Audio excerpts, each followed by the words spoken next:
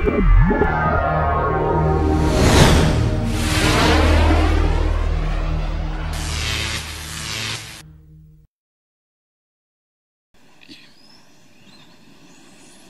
seconds. We have a go for main engine start. 6, 5, 4, 3, 2, 1. We have booster ignition and liftoff of the Space Shuttle Discovery, lighting up the nighttime sky as we continue building the International Space Station. Houston Discovery, roll program. Discovery.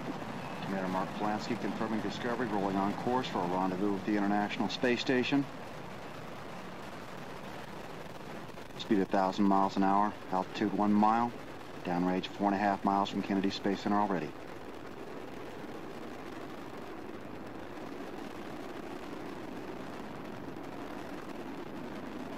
Three good engines, throttling back to 2/3 of the rate of thrust.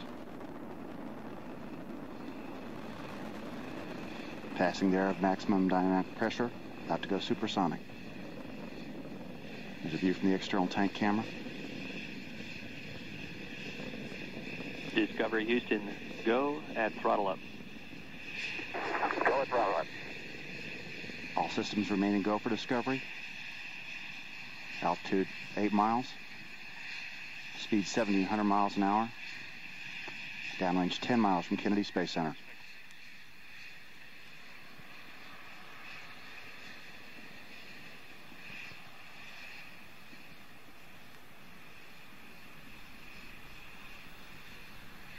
Minute and a half since launch, Discovery already consumed more than 2.25 million pounds of propellant.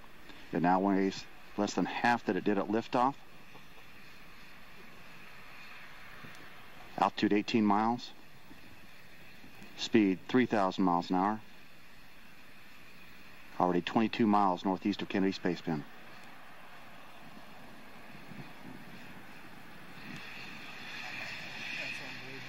Three good engines, 3 good auxiliary power units, 3 good fuel cells.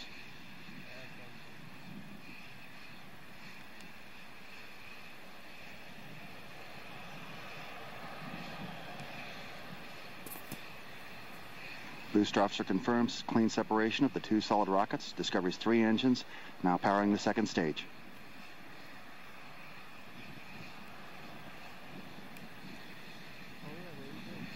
Discovery's orbital maneuvering system engines firing now to assist the climb into orbit. They'll fire for about 1 minute and 37 seconds. Discovery Houston, 2-engine Marone. 2-engine Marone. That call means Discovery can perform a transatlantic oceanic landing at Marone, Spain, if required.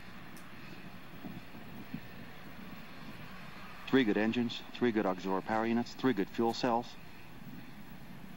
Speed now 4,500 miles an hour, altitude 45 miles, downrange 78 miles from Kennedy Space Center.